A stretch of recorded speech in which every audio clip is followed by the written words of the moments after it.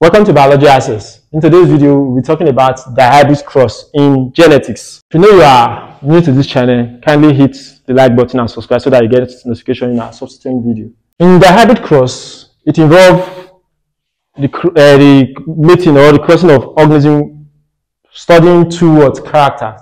In this case, I'll be using height and color. Tall and short, both of them is height. Color can be any. So in this case, we'll be using yellow and green. We're using tall is dominant over short, which means that if both of them are present, this organism will actually be tall, because this is dominant over this. This will be expressed and this will be suppressed. This will be dominant over this. So that means if this and this are present, this organism will be yellow, because this is dominant over this. Okay, so this is the example we are going to use. A pea plant that is actually this and this. So let's go. Homozygote tall and yellow pea plant. Homozygote short and green pea plant. First step is that you look for the gamete. In this case, the gamete, how do I get the gamete? I'll put this double T, separate them, and attach this double G to each one, just the way it is written on the board. After this, you just pick out your gamete. Capital letter T and capital letter G. Bring it out. Capital letter T and capital letter G. You do likewise. And see here, capital letter T, capital letter G. Here, capital letter T and capital letter G. To know the number of gamete that is produced by a single parent, you already know the formula is 2 raised to power n, which is 2 raised to power 2 equals to 4. So you do the same for this, and you pick out the gamete for both of them. Once you bring out the gamete, you can see the gamete for this is written here, and the gamete for this is written here. You put them, you draw your Punnett square, consisting of 5 rows and 5 column. Now you pick your gamete from this parent. You can put it here or here. Either way, you get the same answer. And put the gamete from the second parent either here or here. So I choose to put the gamete from this in this place and here.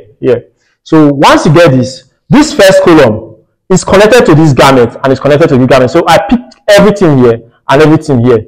Capital letter T is dropped here first, followed by small letter T, capital letter G, and small letter G. This second space is connected to this gamete and this gamete. So I'll put capital letter T here and small letter T. The same letter must be together.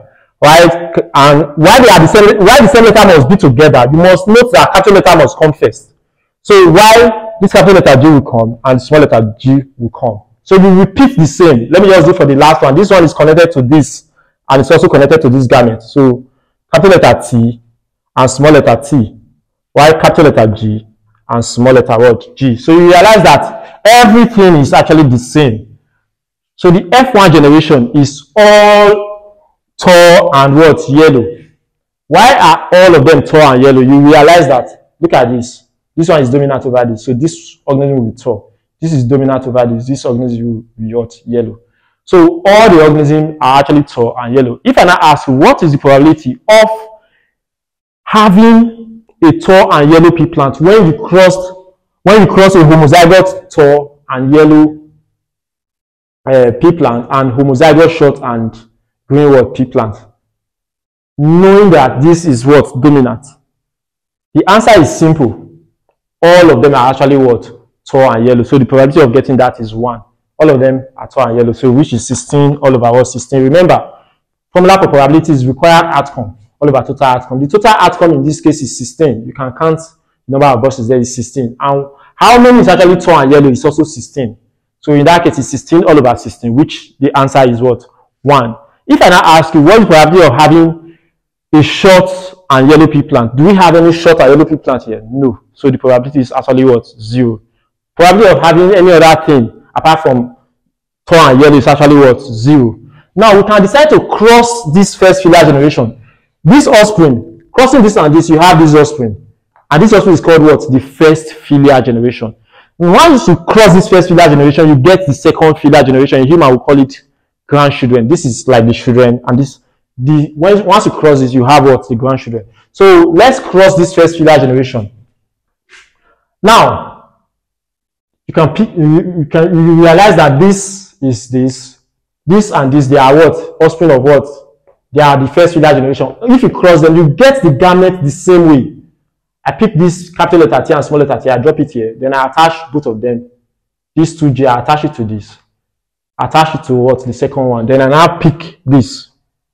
You have it here. This and this you have here. This and this you have here. And this and this you have here. Remember, I pick these two, I separate them here. Then I attach these two to each one. Attach these two to the first one and attach these two to the second one. Like this. Then I now pick it out. This and this here. This here. This and this here. And this and this here. So knowing that the formula for getting number of gamete produced is actually 4. So you have your 4. You repeat the same thing here. Once you repeat it, you put your answers also in what? The Punnett square. Now take note. It doesn't matter. You can decide to put this one here and you can decide to put anyone in the what? The horizontal or the vertical space. Now, after putting it here, you repeat the procedure that happened in that first crossing. How? This space here is connected to this and it's connected to this. So I pick capital letter T and capital letter T. So both of them are here. Capital letter G. Both of them are here. Here we repeat the same thing. Capital letter T here. Capital letter T here. Now you can see this one, like this one is small letter G. And this is capital letter G. So I'll put this capital letter first and before what? The small letter. Now, take note of that. This is capital letter T and this is capital letter T. This is capital letter G and this is capital letter G. I'll repeat the same. This space is connected to this gamete and it's connected to this gamete. So I'll repeat the same thing. Capital letter T and capital letter T. Then capital letter G and capital letter small letter word G. So I'll repeat it. Let me come to this place. This is connected to this and it's connected to what? This gamete. So small letter T, small letter T, and here also we have small letter T. Here we have capital letter G and here we have capital letter G. So once you get the gamete from these parents and the gamete from these parents, you put it in your Punnett square as usual as we did in the first crossing. Then you start getting the second filial generation. How do you do that? For this place, you pick what is the gamete. This gamete is connected to this place and this one is connected to this place. So you pick this capital letter T here, capital letter G, you put it here. This is connected to this side and also to this gamete. I put this and this, I'll put it here. Then you can see this is small letter G and this is capital letter G. So the capital letter G has to come first before the small letter what? G. Let's take a look at this. This one is connected to this gamete and is connected to this gamete. So this is small letter T and this is small letter T. Capital letter G, capital letter what? G. Both of them represented here. Likewise, you can decide to choose this. This is connected to this gamete and this gamete. So we have small letter T, small letter T. Then we now have capital letter G and small letter G represented there. So you just fill in all the blank spaces. Now, after getting that, you now take a look at the phenotypic ratio and the genotypic ratio. How do you get the phenotype? Phenotype is what is observed, as you know, or what you see, what is expressed. So, to get the phenotype, we'll quickly take a look at this. How many of these organs is actually what? Tall and yellow. This is actually tall and yellow. So, all the organs that is tall and yellow, we present it with the figure 1. Alright? This is tall and yellow, 1. It's also tall and yellow because this is masking this 1. Also tall and yellow because this is masking this 1. 1. 1.